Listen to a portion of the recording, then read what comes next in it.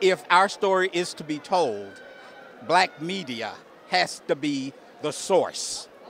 Black media is going to be the communication for our people. And so your being here today is extremely important because you can tell the story. You can point out people who have made a difference. The other thing is, quite frankly, it's for black folks to see, hear, and understand their own really kind of hidden talent, their hidden worth. This is a demonstration of the power of black folk. And black media is at the vanguard of that effort. Black media has always been the only place that our real story could be told.